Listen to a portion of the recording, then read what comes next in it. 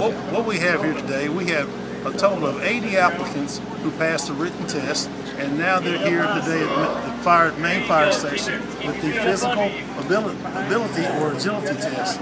Now there are 7 stations throughout this physical agility test. It starts off with turning on a hydrant, and the next part is you drag a hose 150 feet. After that, you go to a stationary ladder and lift that ladder and lower that ladder. Next, you go to a pitch roof and use a 6-pound sledgehammer and hit that pitch roof 50 times.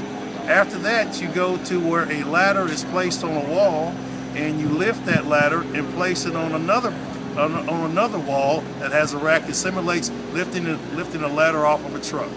The 6th event we have is what we call the attic crawl. We have a make-up attic area where a person crawls in the rafters through an attic and all. And the final event is you lift a 160-pound mannequin and drag it 75 feet. And the one final thing after all those other things over with, we have you climb a 100-foot ladder that is raised to see how well you do with high places.